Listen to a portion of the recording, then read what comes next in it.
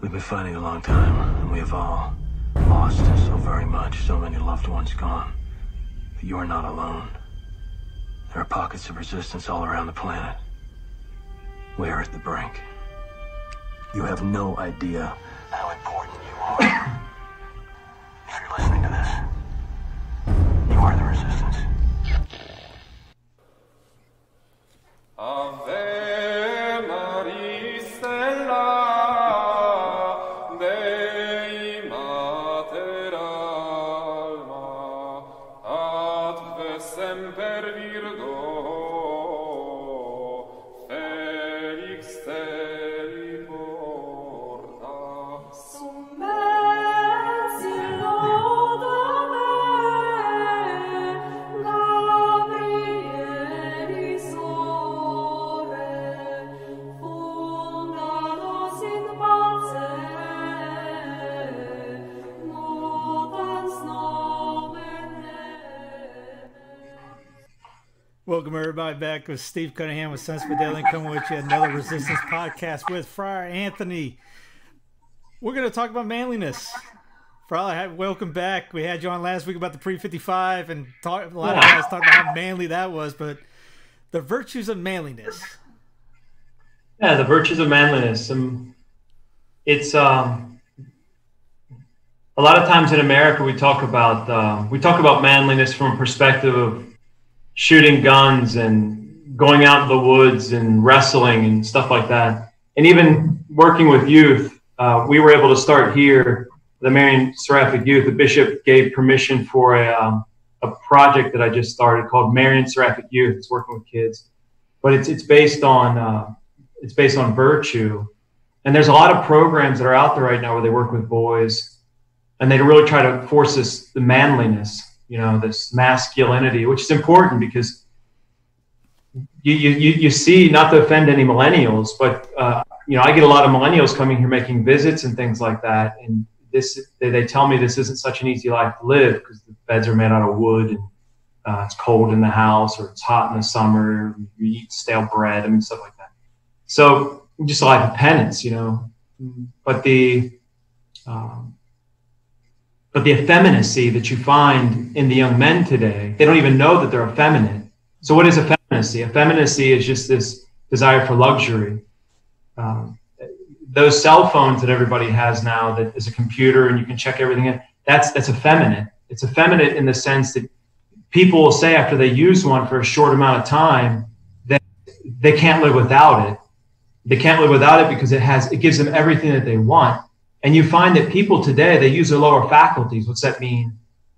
We have higher faculties of our soul, and we have lower faculties of our soul. The higher faculties are our intellect and our will, right? And when we that's our studying. Sitting down at nighttime, we study something, we learn something, and then we're able to use that information that we have to make choices that lead us, hopefully, more and more into the imitation of Christ, more and more into the love of God, so that all of our actions are more and more directed towards perfection. But the lower faculties have to do with our sensuality, and we want to be fed. We want to hear things, we want to see things, we want to taste things, we want to be comfortable, we want to deny ourselves penance. We don't want to deny ourselves luxury. And this is what effeminacy starts to become. And a lot of millennials don't even know that they're effeminate, because they grow up, many millennials grow up today. And again, I'm not trying to offend millennials, but I found, there's millennials that come here and they have hearts of gold, and they give something they want to give everything to our Lord. Then they're here for less than 24 hours and they'll be weeping, saying they have to go home. And you're like, why? They miss their family. They're tired. They're hungry. They're this and that. The list goes on. But you prick them. You just prick them a little bit because they're so used to having soccer teams where you don't keep score. This is a very interesting thing. You grow up with a group of young men that you don't have to keep score. You tell everybody they're great. They're going to change the world. It's amazing when you sit down with a group of young people and you give them catechism and you just look at them all and you say, don't buy into it. You're not going to amount to anything. And they all look at you like, what did you just said we're not going to amount to anything. It's like everybody tells you you're going to change the world. You're not going to change the world. Nobody changes the world. And even if you do change the world, they'll make some statue and put you in some square somewhere. And an hour after you're dead, everybody's going to ask, who's that? And everybody's going to say, I don't know. You know, so it doesn't even matter. You're not really going to change the world. We've lost track on what is the end of our existence here on earth. And we know it's a simple answer. Our end for our existence here on earth is to love, know, and please God. We want to go to heaven because this life will end. Everybody watches it. We all know people who have died. And even if you don't know somebody who's died, all you have to do is pick up a history book and realize everybody who's in that book is no longer alive, right? That's a lot of people because nobody outlives life. Everybody dies eventually. So there's what happens at the end of that life. And that's why we're here, to get to the end of that life. Manliness, when I mentioned it, the work with the different boys, like these camps, these programs that they'll get, a lot of these lay people and even the clerics that start these programs for boys, they have a very good intention. They see this effeminacy that is so rampant in our culture. Now, I just want a side note. When we're talking about manliness, we don't really just mean for men. There's a manliness for women. The manliness is for women. It's not what's that called when ladies are crazy? It's Feminism. Feminism. It's not feminism we're talking about. We're not saying that women should start acting like men, because humanity, a man, when we talk about the scripture, beatus vir, we're not just talking about a man, like a masculine, a male. We're talking about a member of the human race. God made them male and female, and he called them man. Called them Adam, right? Man. But that's male and female. But male and female, they have their different components. You know, women make up that other portion of humanity, and men make up the other portion of humanity. And that's what man is. In Scripture, when it talks about the holy women, the virgins, or sometimes the non-virgins in most cases, there's an antiphon. I think it takes it from Wisdom. It talks about a woman with a manly heart, with a manly heart.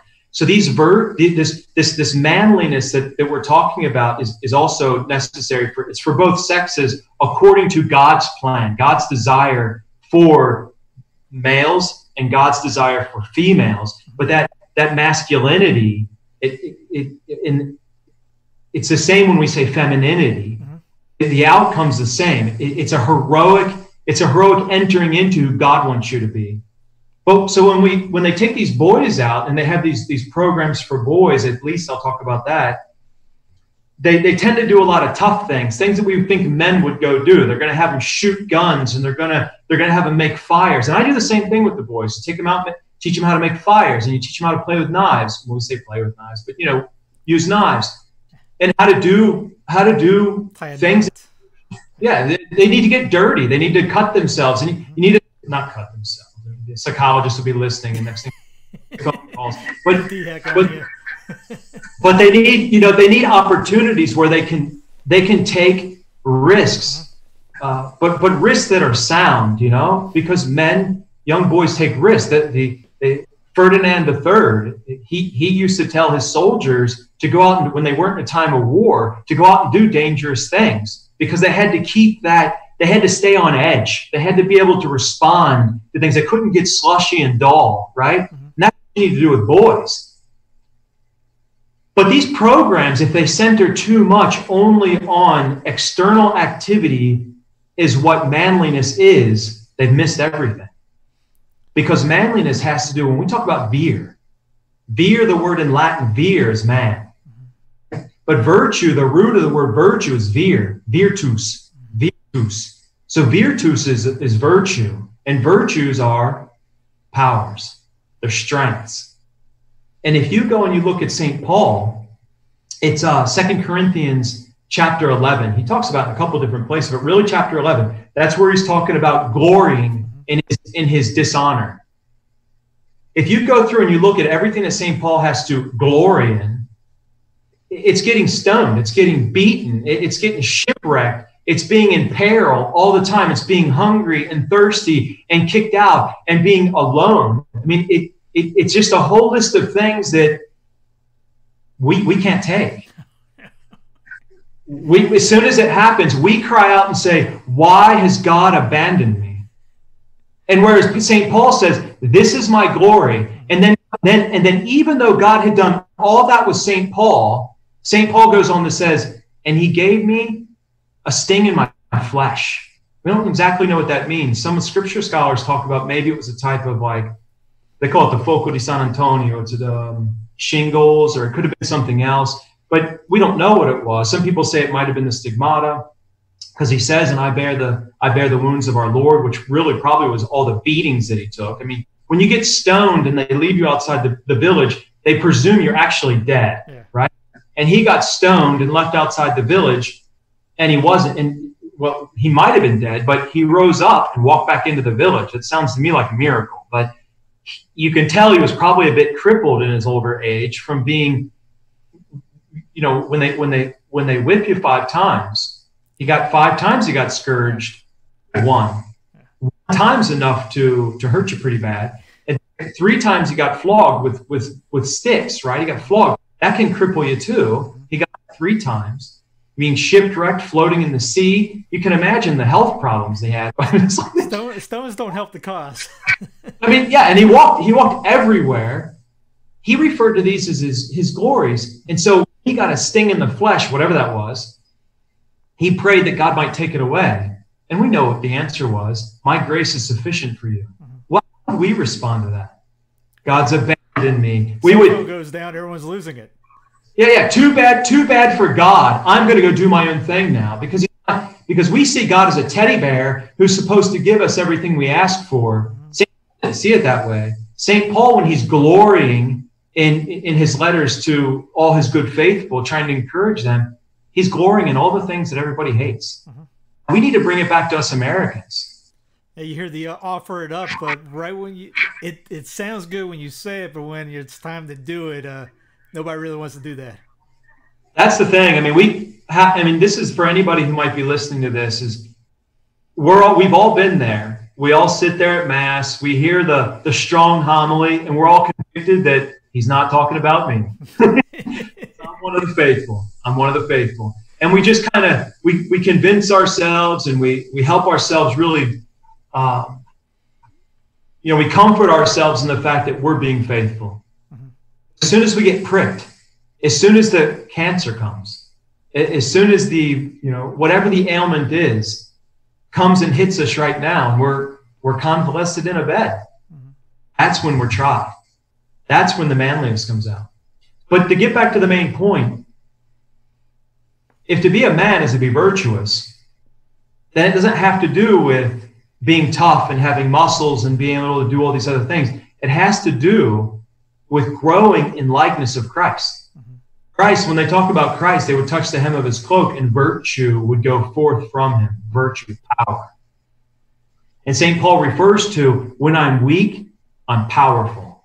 It's a beautiful, beautiful thing. And St. Paul tells us we are called to imitate him. He says, be imitators of me. Well, we know that the Christian perfection, all spirituality is wrapped up in imitation of Christ. But St. Paul believed that he was imitating Christ perfectly. And he gives us a magnificent example of what that means. It means basically being seen and living as a complete and utter failure in this world. Everything St. Paul lists in Scripture, it's as though he failed everything. He was in prison writing these letters. He's in prison. Lost his freedom. He's been beaten so many times. He's been cast out by his own people. He's been in peril from the Gentiles, peril from his brethren, the Jews, peril from the other Christians, peril from everyone. And yet he's always on the run. He gets kicked out of every town. Everywhere he goes, there's a tumult. They're sending the Judaizers. These were the Christians who still believed in circumcision. They're sending them after him to try to undo everything he's done in every single town. Most men that are listening to this, if they would be faced with even just a minuscule amount of hardship that he had to face, would have given up and turned back. But the point was, as St. Paul saw the end, The end's Christ. Life ends. St. Paul knew that every person who had ever lived had died. And the end of our life is Christ, and Christ triumphed over death. So now our whole life is to die and be risen with Christ. And if that means we have to imitate Christ, that means to grow in perfection with Christ. And so what we receive in the sacraments, especially baptism and then abundantly, we should say, in that more active way through our confirmation, we receive that outpouring of grace so that we can build on these virtues. Now, a virtue essentially is us doing, we need grace for it. We need grace so that we can do a good thing supernaturally. Because there are virtues that are natural, and there are virtues that are supernatural. And you can have the same virtue in the natural realm that you have in the supernatural realm. Here in Kentucky, they have a license plate that it's for the Freemasons, and it says making good men better. I remember seeing that. Oh, it's absolute nonsense. Make good men better, right? Because they don't believe in grace. They believe in raising yourself up with by your own bootstraps. They believe in natural religion that they've formed, right? But that's nonsense. We can't do anything good without God's help. And God offers us this constant grace so that we can do the good that's necessary. But we have to cooperate with that. And grace builds on nature. And so we have to keep practicing a virtue, something you practice over and over and over. Being charitable isn't something you just wake up. God infuses the charity in your soul, which he does, but it doesn't mean you just start being charitable to everybody. St. Paul goes, when he talks about it, he says, let me read it to you. I think he talks about being, when you're buffeted. For you suffer if a man bring you into bondage, if a man devour you, if a man take from you, if a man be lifted up, made higher than you, or be privileged or honored in your presence. If a man strike you in the face. So whenever these difficulties befall us, we are completely indignant. I mean, we'll go so far if our parish priest says something to us that upsets us or does something that we don't like, we'll get an attorney. But what? You'll get an attorney against your father? I mean, you might have a parish priest who's not even holy, but he's still your father. You might have a father who's not holy, but doesn't give you a right to sue your father and to throw him into. No, you love your father. And what it shows is Christians today, we think with worldly wisdom. We don't think with supernatural wisdom. We don't turn the other cheek. We say we would, and we believe if a Muslim came up and hit me, I'd turn the other cheek. No, I don't think that would happen then, because you're not going to do it for a Christian brother. You won't do it for your own family members, and you won't even do it for your own priest. If your priest says something you don't like in the homily, you're immediately taken to write a letter to the bishop to shut him down. Now, some of the traditional Catholics you have here, listening, they're not going to do that, because they're going somewhere where they're getting fed usually pretty good. But in this coronavirus, what if you have a parish priest that you think should be risking his neck by giving everybody the sacraments, that should be opening the church even though the bishop said no, that should be offering mass for you when the bishop told him he's not allowed to do that? So you start to slam the one person who really does care about you, your parish priest, and you start destroying him. Where's the Christian? Where's the rudiment Christianity in your soul? See, the virtue of charity has to be made to where you have this docility of a little child. And little children do not act like venomous serpents. But that's what Christians start to act like. The best text I've ever had so far from a priest. I was writing this priest in France. I was trying to do a podcast on Blessed Noel Pignot, one of the French Revolution, the first martyr, I think, of the priests. He went up to the altar in all his garb, going, "Er in tribo atare Dei," to get his head cut off. And so he sends me his numbers to text me through WhatsApp, and I go, "Father, this is Steve from the emails we've been communicating with," and he responds back, "Son." And I go, I read it going, "Man, that was such a good text back." I called him, he called me son. I hope he doesn't feel like he was. I wonder who would get insulted over that. Yeah. But yeah, he's your father. Is your father. And even if we want to jump on boat with the process, say you can't call any man father, whatever else, but we know what it means. He feeds us spiritually. He gives birth to us in the baptismal font, He intercedes for us with the Father. He raises us from the dead when we sin. And we're gonna lash out and say, you've done me wrong. It's like, have a little bit of patience. Have a little bit of patience. Send him a card. Send him a card. Tell him you're going to do extra sacrifices and penances for him.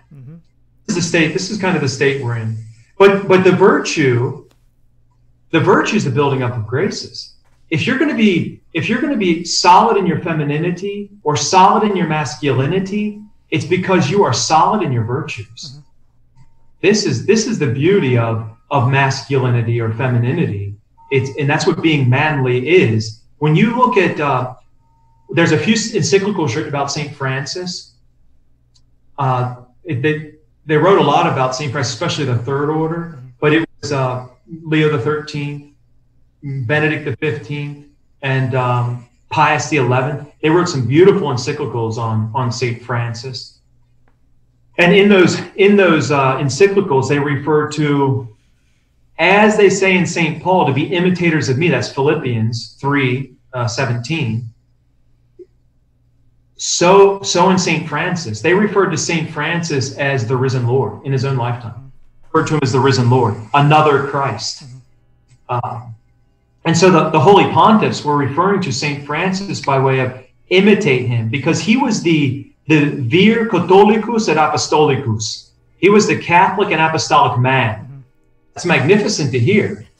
Because St. Francis was given by Our Lady. He was imbued by Our Lady. He prayed that she would take him as his advocate, that Our Lady would be his advocate. And in doing so, when she responded, when she answered his prayer, it says, St. Bonaventure says in chapter 3 of the Major Life, he says that Our Lady conceived in St. Francis the gospel way of life. Way of life. That means that the perfect way of imitating Christ. That was what he was imbued with. And then Our Lady brought it to fruition. She gave birth, as it were, to this Franciscan way of life, which is the gospel way of life, to live just like our dear blessed Lord on earth. And when St. Francis even went to the Vatican to talk to the Pope about it, they were like, you can't do that. No man can really live that way. It's too much. And the cardinals went up and said, excuse me, but if you're going to say that, if you're going to say that it's too much to live the gospel, then we have to say the apostles didn't do it either. And we have to deny scripture. And he was like, oh yeah, that's good. That's a good point. That's a good point. So then they gave permission for the life, and it revolutionized in the opposite sense. Right.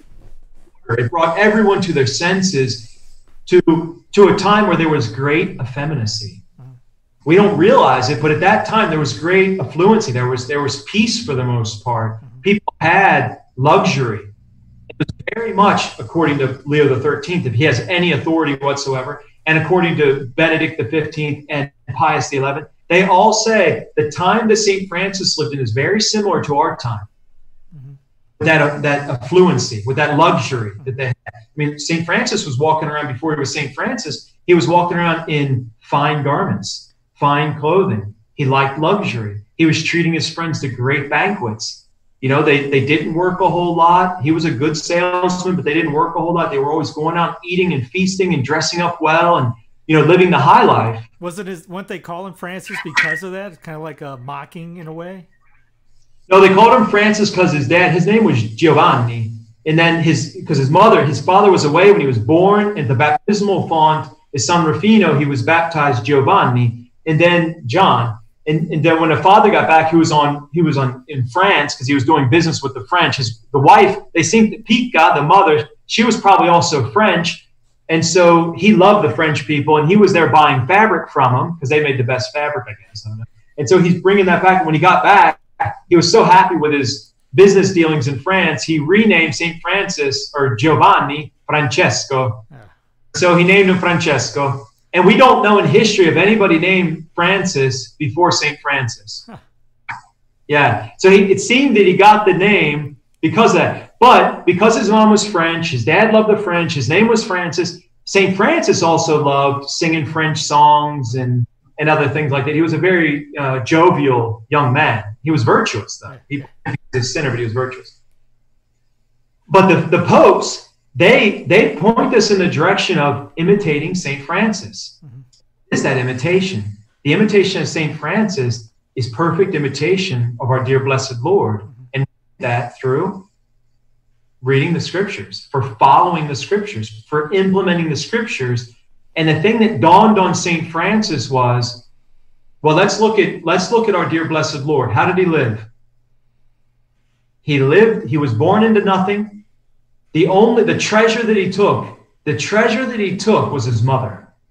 He prepared the greatest treasure, the greatest throne, and that became his entry into the world. And his mother, his greatest treasure, the Immaculate, that was the only treasure he took. And then he added to that treasury the beauty of St. Joseph, a virtuous man. But you look at St. Joseph, like, let's look at St. Joseph and the way St. Joseph lived manliness and the way an American does it. Mm-hmm. St. Joseph worked as a carpenter, and Mary of Agreda and other great mystics refer to St. Joseph as that he worked in a way where he didn't ever charge anybody for his labor. What he would do is he would take the commission or whatever it was, he would build the table or whatever he's supposed to build, and then he would give them the table and he would leave it to them to pay him out of justice. Mm-hmm.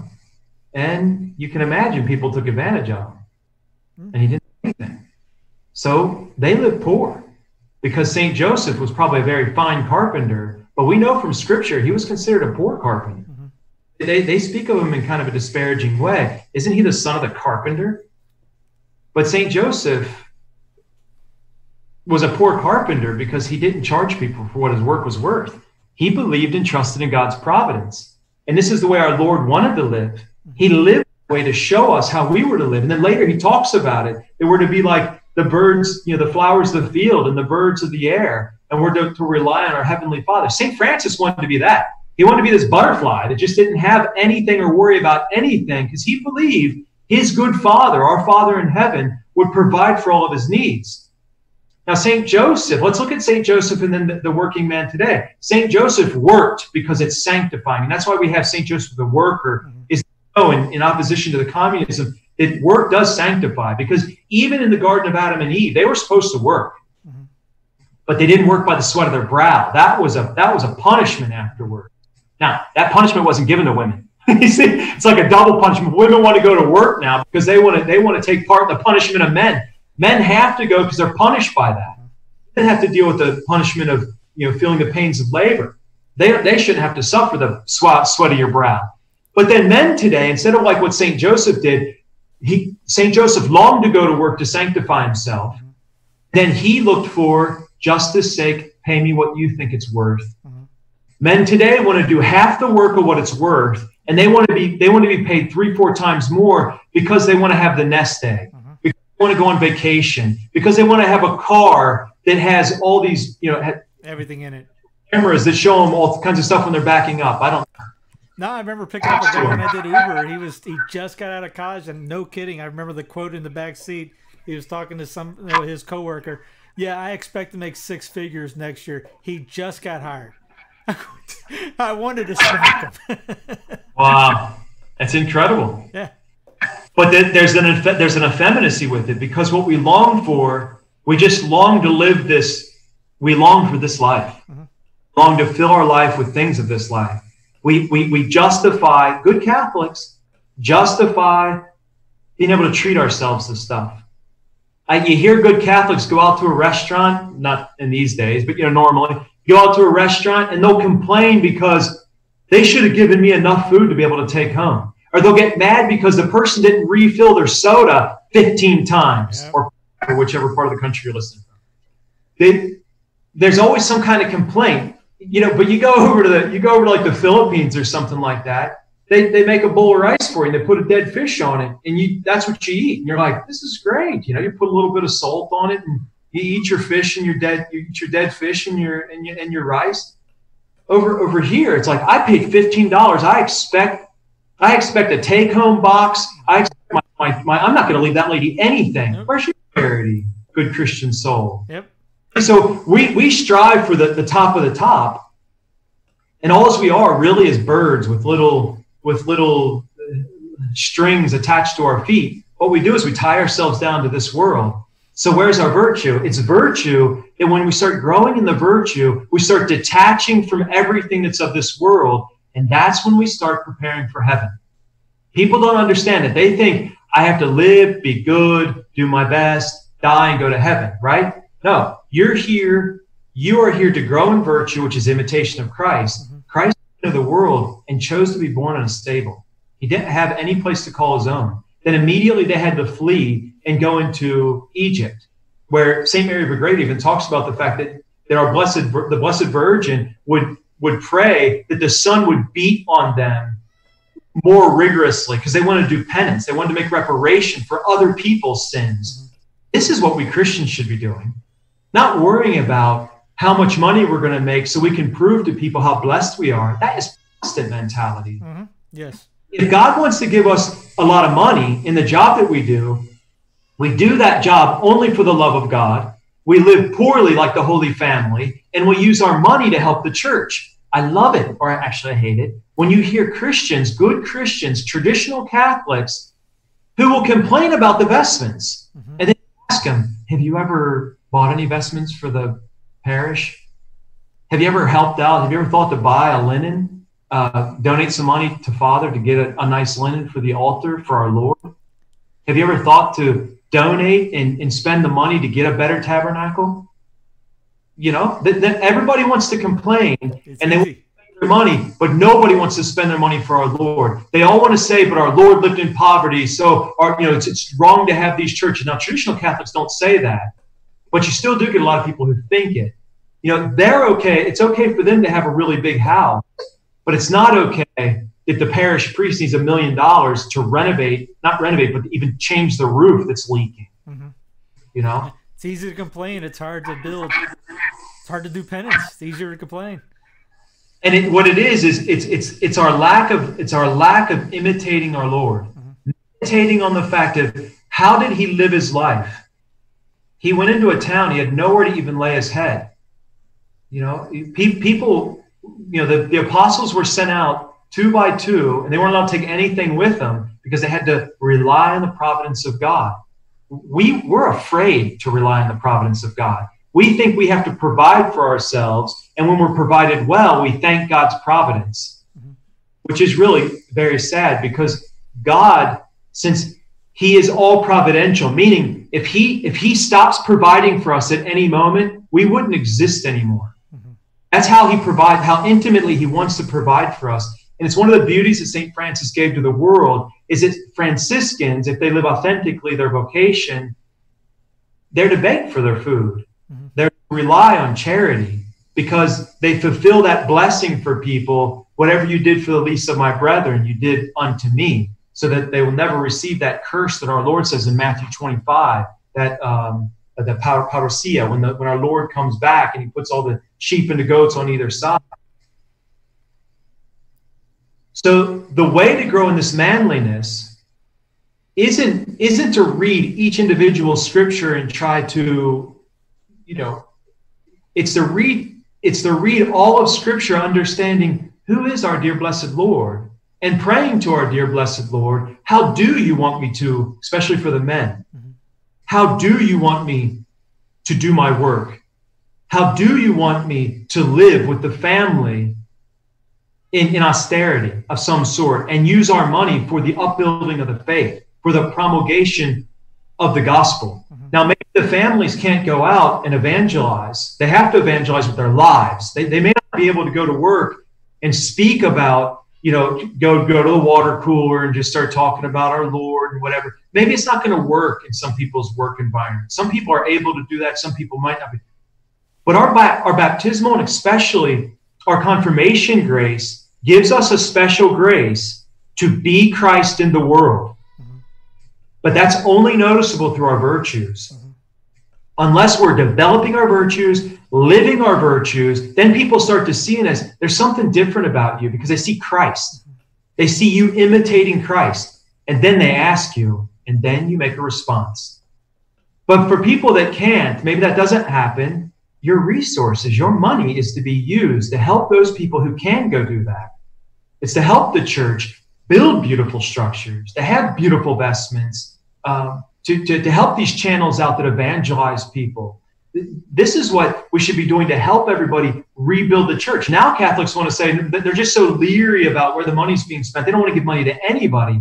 Oh, you're still going to spend it on yourself. You're not going to set it aside for anything.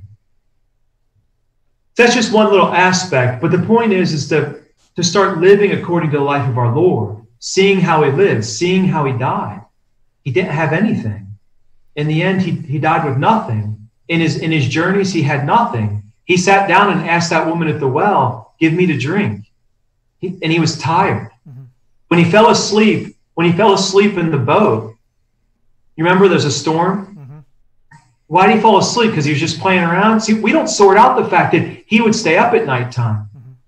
He would do battle with his own flesh, even though he had no concupiscence. This is what he's showing us what we're supposed to be doing. We have concupiscence. What it means is we have disordered attachment or inclinations towards sin, towards our passions, right? Well, we have to do battle with that. So we have our flesh and we have our spirit. The way we start growing in these virtues is we see the flesh desires to have my Coca-Cola refilled 15 times while I'm there because I want to get the most out of my $1.50. I want to have the biggest burger I can get, and I have a yearning for a hamburger today. And so I'm going to go to this one restaurant that I've been thinking about for a couple of days, and I'm going to satisfy that yearning, right? That's from the flesh.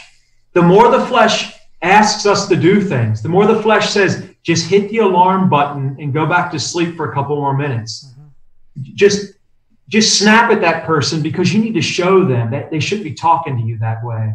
The flesh tells us what we should do, but now we know in our intellect, because we study it, because we pray about it, because we reflect on it, what would be the virtuous thing to do? And then with our will, we have to now make a decision. What am I going to do?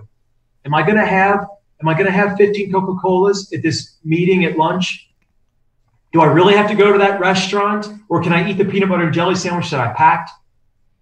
Am I going to snap at that person, or am I just going to force myself to stay silent, even though it feels like martyrdom, not saying something to that employee or coworker?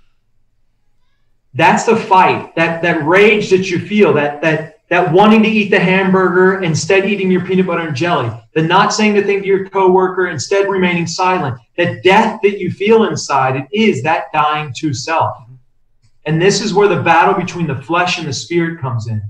Unless we do the battle between the flesh and the spirit, you will never become an image of Christ. And that's what manliness is. One who can dominate his flesh. Now, a man, meaning a human being, has the ability, an intellectual creature, has the ability to run until he dies. Even though he can't anymore, he can say, I'm going anyways. He can not eat until he dies. He can decide not to eat again. Animals can't do that. They don't eat because they have a dysfunction. They won't run until they die unless you force them. We can do it. We can choose to do certain. I'm not saying don't eat until you die. What I'm saying is we have the ability to overcome the flesh. And if we don't overcome the flesh, we will not make it to heaven. One thing dominates in this world, and whatever dominates is your eternity. Your soul either dominates your flesh or your flesh dominates your spirit. If your flesh dominates your spirit, hell will be yours for eternity, and your spirit will be dominated by the flesh for all eternity. It'll be immovable in hell, right? Tormented. Whereas if your spirit dominates your flesh, like St. Francis strove to do with his every breath, what St. Paul did with his every breath, what our Lord shows us, though he didn't have to dominate his flesh, he shows us in his vigils, in his fasts, in walking until he's exhausted, in the falling asleep in the middle of a storm and just waking up and be like, what's everybody worried about? But all of this, he's showing us how we're supposed to dominate these things so that our resurrection is like his resurrection. That's why the body is glorified afterwards, because it's dominated by the soul. But that's what your life is. When you look at the very end of what life is, the very end of what life is, did the soul win the battle, or did the flesh win the battle? Will you be forever in eternity dominated by the flesh, or will your spirit dominate your flesh? Will your flesh participate in the glory of heaven? And that's what the work of manliness is. It isn't whether you can shoot guns. It's good that men are able to protect their families. And even nowadays, they have a lot of men at church that are able to protect the whole church. Mm-hmm. These are good, virtuous things. Men stepping up saying, this is my job. God made me a protector. I have to do that. Mm-hmm. God gave me the leader. Though it's difficult, it's my job to lead my family. It's my job to lead them in prayer. It's my job to discipline the family. These are all beautiful things. But first and foremost, a man has the duty to become holy. Mm-hmm. And if he doesn't become holy, then his children don't know how to become holy. And his wife she deserves to have somebody who there is that's holy. Women are drawn to holiness. And if the men were holy, the women would become so much more holy, because women are many women are able to, this is why so many of the women are mystics. Mm-hmm. They're able to tend towards this holiness. If they're led by men who are holy, the whole society will just start to change and become holy. This is the duty of men. And this is the essence of masculinity or manliness, is to excel in the virtues. And if we did that, we would change everything. You mentioned two guys, St. Francis and St. Joseph, who are great models of manliness.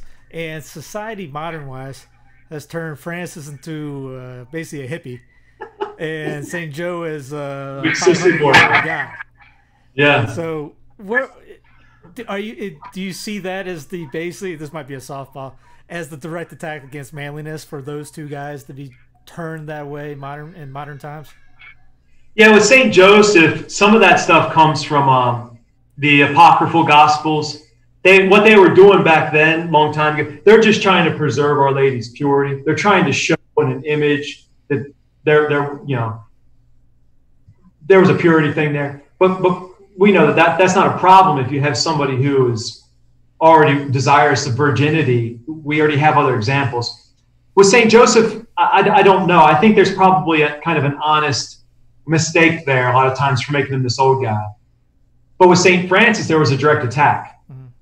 First, they attacked our Lord, and what we talk about is it comes from the historical critical method. It's the separation of the individual, of the historical and the spiritual, the man of faith and the man of history, the Jesus of faith and the Jesus of history. Mm-hmm. They did the same thing with St. Francis, because if they did it with our Lord, they had to do it with St. Francis, because St. Francis is the perfect image of our Lord. So the St. Francis of history and the St. Francis of the faith. And this all comes from he was a Protestant, they say he was a Mason too, but he was at least a Protestant theologian named Paul Sabatier. And he just destroyed the person of St. Francis. He's really the one that turned St. Francis into a Protestant revolutionary and a Greenpeace guy, you know? And so that's where you get this idea of St. Francis. But unfortunately, most Franciscans take him for that. I stayed at I did a pilgrimage in California, and I stayed at a Franciscan friary there out in the middle of the mountains. You know, it was beautiful there. But it was right after the Laudato Si, I don't know, or whatever that was that Pope Francis wrote. Yeah. And so I got there, and I'd walked 35 miles that day, and I got to this place, and I could barely, it was late, and I was half dead. And they took me around, they showed me the place, and they gave me something to eat. And as we're sitting there talking, it was late, they said, yeah, we got all this beautiful nature around here and all this. And they're going on and on about nature and stuff. And then he goes, so we've renamed our community the Laudato Si community. And then there was a silence, because then they all started staring at me. There's a couple of brothers at table, and I'm eating, and I was like, what am I going to say? And then right at that moment, an owl. There was an owl outside. He goes like, I was like, an owl. And then he goes, oh, beautiful. And so I just kept eating. What are you going to say? But it's just this idea that I would have been laughing and go, oh no, you guys are reading for real. So he's the St. Francis of integral ecology now. So they separate him from virtue, and you see him as this guy that's just this free-loving, likes to sing in the forest and play with butterflies. And St. Francis, like I said, that they called him the Catholic and Apostolic man. Those are big words. Catholic and Apostolic man. I mean, he lived a crucifixion. He was the first one to ever receive the stigmata. It's an incredibly heroic life that he lived. He only wanted to live exactly like our Lord because our Lord lived that way. And that's why poverty. He lived poverty because our Lord lived poverty. And if our Lord lived poverty, then that's the best way to live. It's glorious, he said. So you've got to take all that away from St. Francis, and you've got to put the focus on something else. And so now the focus is on, multi-religions and trees, and there's always deer and stuff there. They never show him as this man of prayer. He was a seraph of prayer and of complete penance. He had to apologize to his body before he died because he knew he punished himself too much. What are some good books on Francis to read? The best book on St. Francis to read would be by St. Bonaventure. Okay.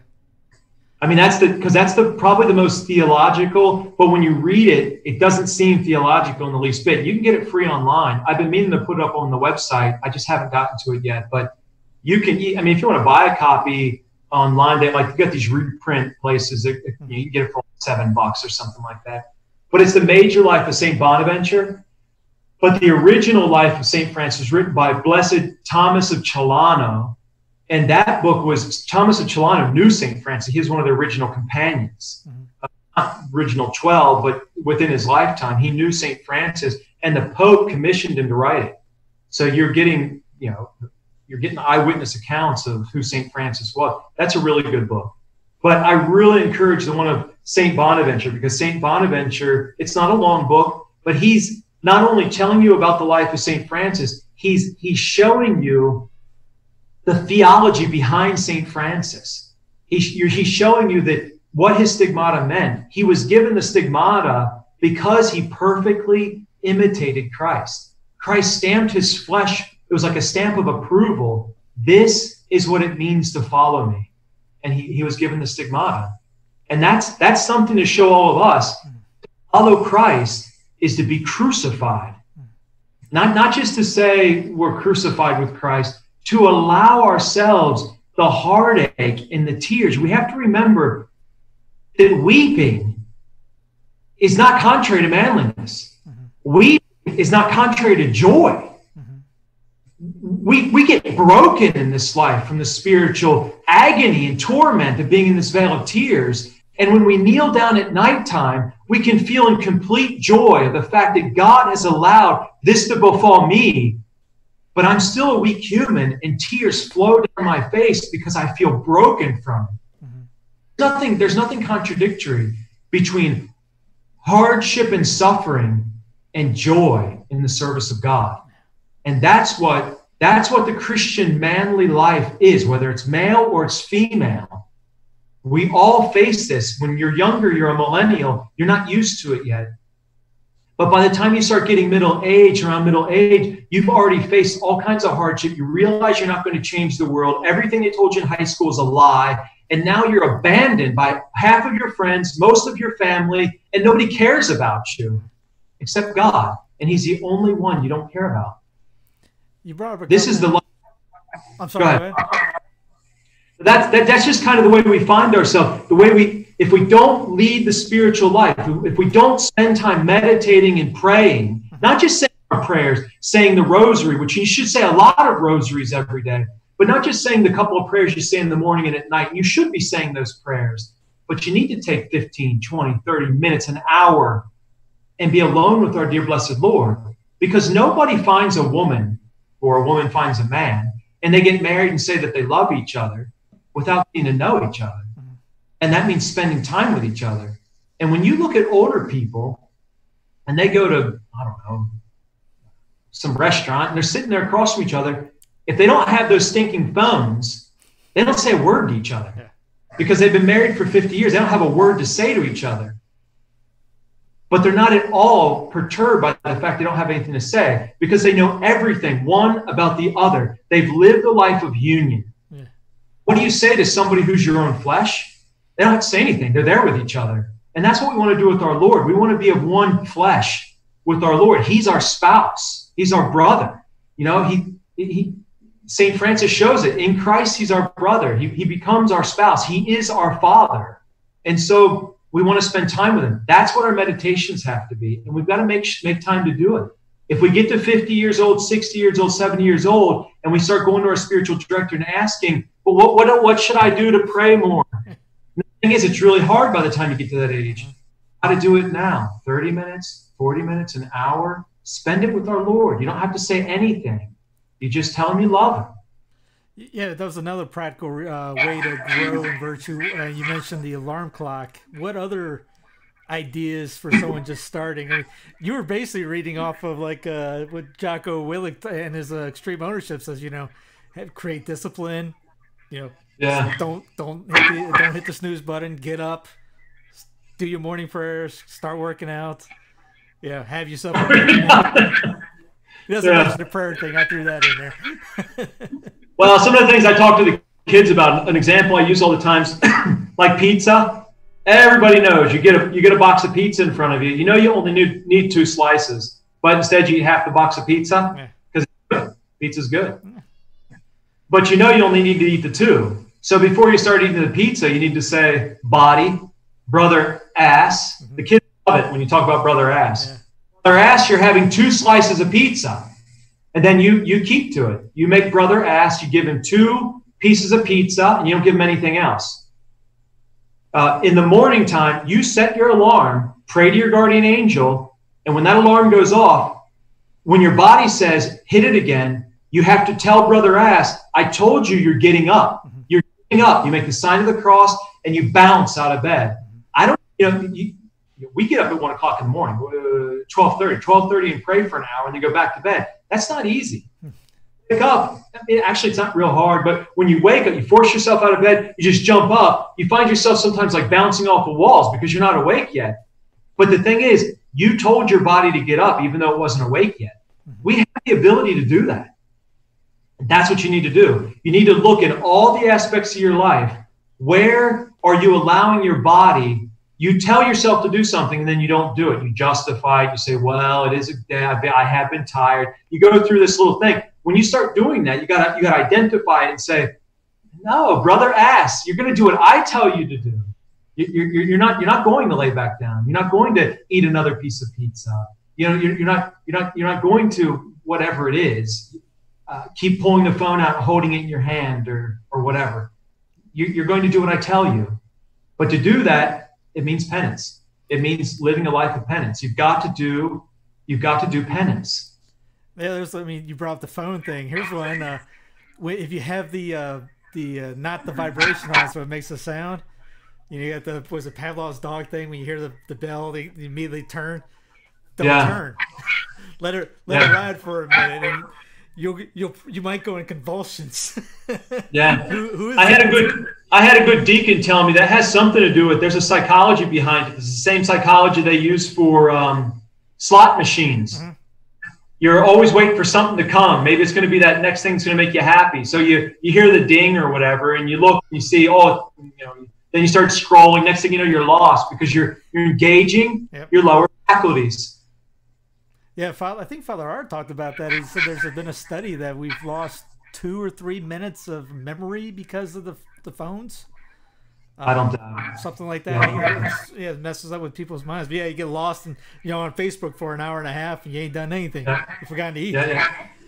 Well, anything else you can say? Final words on manliness for anybody that we didn't cover. The thing about the last thing I would say is and I've already said it, but to arrive at all this, a man must pray. Mm-hmm. Must pray. And I don't mean just saying a bunch of prayers. A man needs to, the children need to see a man walking into the house after work and kneeling down in front of the altar that they've built for Our Lady and some of the other saints, whatever their devotions are there at the house. And he says his prayers, he recollects himself, and then he engages his family. They need to see that every day. They need to see a man of prayer, because that's what they're supposed to be. We know there's somebody who takes care of the family, and it's not the husband. My proudest moment so far is the early father. We were at a friend's house, and my kid's 2. My oldest is 2, and we go ready right before dinner. We were at a friend's house, and the first one to do this was the 2-year-old. I'm going, yeah. That's fantastic. Well, Friar, thank you very much for that. Appreciate that. Hope that helps out a ton of people out there, and definitely again we'll do something else down the road. All right, wonderful. God bless you. You as well. Bye-bye. Everybody.